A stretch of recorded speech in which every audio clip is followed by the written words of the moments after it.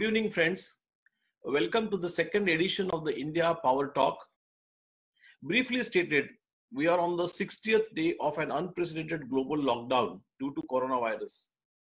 As I mentioned in my first talk, while the race to find medical solution at some stage may come to an end, but our race to find economic solution may continue for some time. Today, we may not have any authentic data to assess the direct and indirect damage to the global economy. But certainly, I guess the damage is going to be huge. And I think it is important for us to put our heads down to find solutions, strategies, and gain some insights from experienced leaders like the distinguished guest that we have today.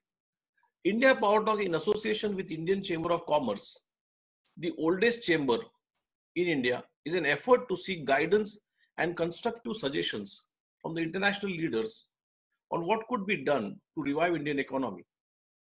We would be inviting entrepreneurs, economists, professors, investment bankers, scientists, lawyers, chartered accountants, and other professionals having similar experience from diverse sectors who could contribute on the subject. Without wasting time, let me introduce you to the audience, our today's guest, Mr. Franz Kolb. His career began as a director for international service at Ernst & Young, working with large international companies and organizations, advising them on international business strategies and implementation. As mentioned, currently he is the Director, International Trade and Diplomacy at the Governor's Office of Economic Development in Salt Lake City, Utah. Whilst discussing with you last week and also yesterday, two things came very prominently. One is the economic development and your passion for education. Could you begin and share your experiences in India? And then could you also tell us the economic success story of Utah and how it could relate to India?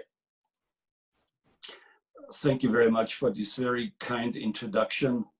I am delighted to be at India Power Talk. I think credit needs to go to one of my friend and mentor, Dr. Ashok Joshi, who my very first task, when the very first time went to India, find out how important India is to the economy of Utah, what the opportunities are. And so the state of Utah, capital is Salt Lake City. From 1847 to today, and over the years, what has been considered the #1 economy in the United States was through collaboration, was through working together. And I will be pointing out some of those things that made our, what we would call, desert bloom. When it came to India in 2010, 2000 and later, we found a young population that is willing to learn. We found people that had a great work ethic, that needed an infrastructure to bring the best out of them. To me, it was not a surprise because we have this great diaspora of India here in Utah. Sir, I need to tell you honestly, I'm originally from Austria, from Salzburg, Austria, but no country in my life has changed me more than India, and I say this very sincerely. I was talking to one of my friends today from Denver. He told me that Colorado and state of Salt Lake City are all mountain cities, mountain states, and these mountain states, the investment from these mountain states in India is huge, which is not really talked about. Yes, we have. What we have done over the years is we meaning Utah specifically, and also some of the intermountain states, we have internationalized our economy. I see. We in Utah are maybe one of the leaders, and the reason is we have made a commitment. One of the ways to internationalize the economy, we'll maybe talk about that a little bit later, is to educate the people. So one of the tools of the 21st century is to teach the next generation languages. The languages of the world. So we are speaking in Utah 133 languages doing the daily activities of business. We have, for example, and we have immersion programs where we teach from kindergarten to school. We have, for example, 16,000 people that are learning Mandarin Chinese. So that is one thing. When it comes to investment to India, I could just maybe mention one company that comes to mind, a company called O.C. Tanner, which is a 100-year-old company in Utah. They're a leader in employee recognition. That's really great insight, and that's very encouraging, I must say. I mean, can you comment upon the large potential that Indian market has, and what would be your serious advice to the global corporations, considering the huge Indian market? Yes. So what I will do is I will tell you a little bit about what we have done here, and then I'm going to talk about India. We have had one of the most thriving economies in the United States pre-COVID. We realized when this came that this will have a significant economic impact, not only on the state of Utah, not only on the United States, but globally. It is unprecedented. What we did is we were one of the only states that put a plan together. It was a collaboration with business, with healthcare, with everyone. And we made sure that we minimize this impact. I see. We came up with 4 kind of phases. And, there was a red phase, there's an orange, yellow, and green phase.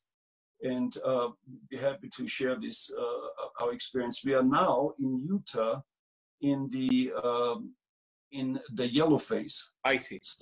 So we have been opening up a little bit. And you also had some lockdowns and so on and so forth. And it is really it's a challenge for the governments to determine what's, shutting down the economy versus health of the people. What is there a balance? How can we make sure that our economies will survive COVID-19? Yeah. What's important is there are countries that are very export focused, such as India. And so that will have an impact on India. And but the key is in the specialization and to determine what are the competitive excellence position, what is India good at, and then they will continue to be able to export to to various countries, including the United States. I would still want to know from you as to how would international companies look at, or I'm sure they will look at India as also a big market. So, from considering from that perspective, do you really see corporations making investments in India? India is an absolutely important market. It is a subcontinent of the 21st century. Yes. India has a young population that is willing and wants to learn. There are certain things that we may talk a little bit later from an educational perspective, but we cannot, in the 21st century, ignore India. We are considering down the road another trade mission. Now we cannot travel anywhere, but we are considering a virtual trade mission also. I see. With India through our World Trade Center. We're working with them, and they're also working together with the World Trade Center Mumbai. Whilst we have large corporations, but we also have a very large population of medium-sized and small and medium-sized enterprises. And they have a huge potential, and we have in fact around 4 million of small and medium enterprises. They are hungry of capital, they are hungry of technology, they want to collaborate, they want international brands to work with. What would your advice be to them? So here's what's interesting. In Utah, we have 92% of small and medium-sized companies. So we the small and medium-sized companies are the backbone of Utah. We set everyone around the table and we said, government is not creating jobs. It is businesses that create jobs. It's the business that takes risks, the entrepreneur takes risks, and so there should be a reward. That's what our governor always says. The thing was taxation was also very important. Don't tax us to death. Now, I need to tell you here that the state of Utah has a tax rate of 5%. And out of those 5%, 41% goes into education. That's the way we fund our education. What needs to happen is there needs to be an environment that rewards entrepreneurs and risk takers. We develop small business development centers. We develop through the small business. We have seminars. We have a governor's office of economic development that I work in that helps companies, for example, to get government contracts and all. No, that's really interesting. But I must also say here that, look, in India, the regulations with regard to small and medium-sized companies are very, very conducive and favorable. The ranking of ease of doing business has improved tremendously in the last 4 or 5 years. We have improved it, consciously taken steps to improve it. Regulations with regard to incorporation of company or starting of business are fairly today very simple and very very investor friendly. What would you advise to the SME medium segment and small companies in US and also in India? What would your advice be to them? Would you recommend them to collaborate in some form or the other and grow each other's business? What would you advise them? The key is to have the ability to put a business plan together. I think a business plan that consists of a vision, goals, objectives, strategies, and implementation, and a roadmap for the success of a business. And this could be very simple. It doesn't have to be, but should be reviewed periodically. And I know an entrepreneur many times only goes with a gut feel, which I think is okay. But let's move to from economy to education. Indian government is very keen that foreign universities commence their online programs or even have their campuses. Do you think that global universities should look at India as a place for campuses? I think when it comes to education, India is ripe for foreign universities. My goodness, it is absolutely incredibly important. And I have never in my life seen more dedicated students than I've seen in these schools. And I'm telling, in fact, I was so impressed that I had the opportunity to adopt one girl, and I helped her with her education a little bit. Her name was Trupti Shinde, I'll never forget. The reason I'm telling you this is that in order for India to prosper in the 21st century, education is absolutely important. There will be international education organizations coming in, that's fine. There will be, there already are, as we all know. Yes, universities should come over. They should collaborate with existing universities. Joint programs between the universities are currently also allowed. They allow the joint programs. They allow joint degrees, but still in a very slightly compressed manner.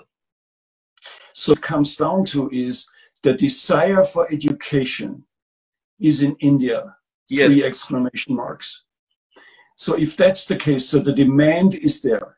Yes. And since the demand is there, universities from everywhere should come over there and I think it would be a very, very fertile ground. Anything specific you would like to add about the skill-based education or vocational education? What would you say? Yes, I think that is very important because everybody always talks about a university. We have this issue here in Utah as well. In fact, we have that in America.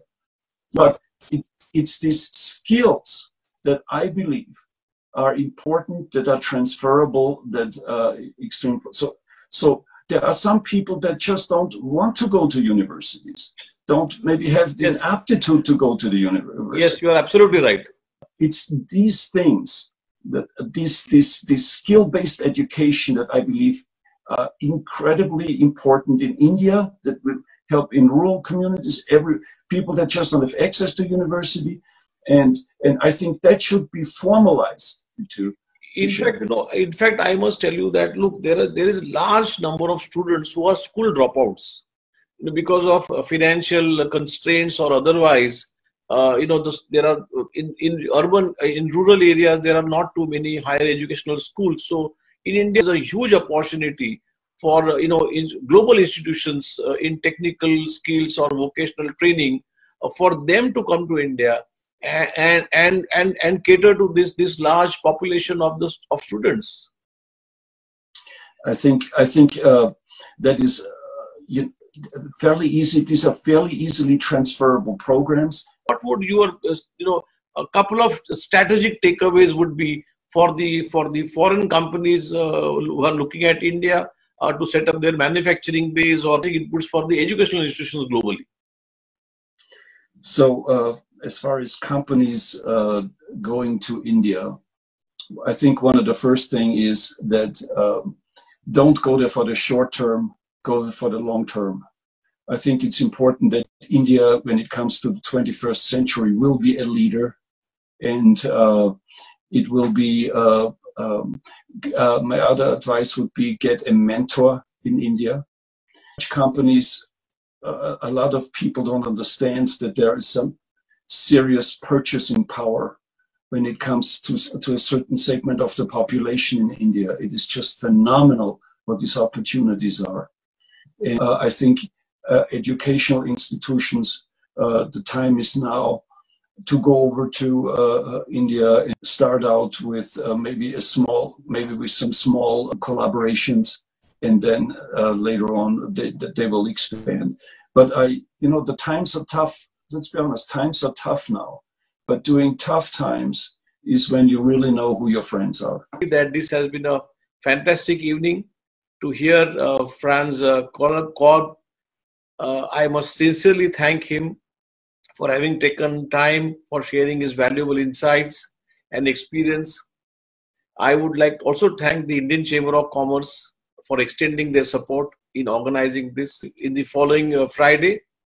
Till then, let's stay happy and stay safe. Thank you. Thank you once again for joining us. Thank you very much. It was a pleasure. Thank you. My pleasure. Thank you.